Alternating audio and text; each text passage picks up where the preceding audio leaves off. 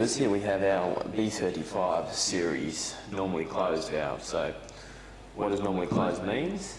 It means you have to put power to the valve to open it, to allow flow through.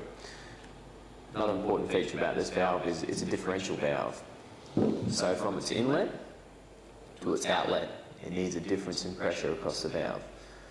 So this means for you applications like mains water, downstream of a pump, compressed air, anything where you get a pressure drop across the valve is okay for this valve.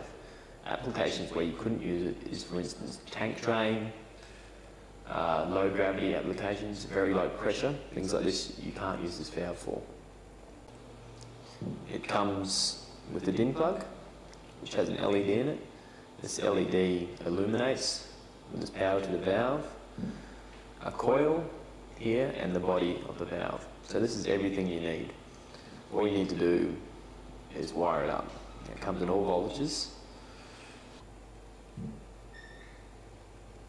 Another important feature when installing this valve is the direction of flow.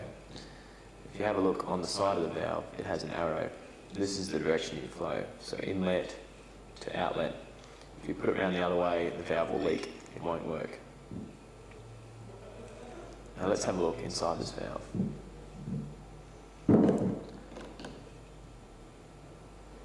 First of all, I'm going to take the DIN plug off. Just loosen the screw at the back here and pull it off. Next is the coil. This is where the electromagnetic field is created. Just loosen the nut off on the top.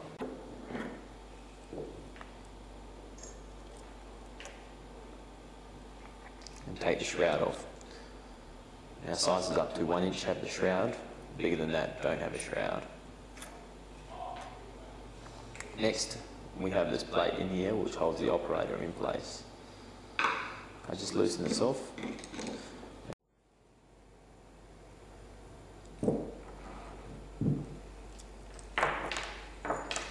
So if we look at this valve, this is the machining, the jet. Now, inside the operator, we have the armature and the spring. Now if you want to have a look inside the valve, you'll need an Allen key. Loosen these 4 bolts off. If your valve stops working suddenly or is leaking, it's worth checking in here to see if any debris is lodged in the diaphragm or in the bleed holes.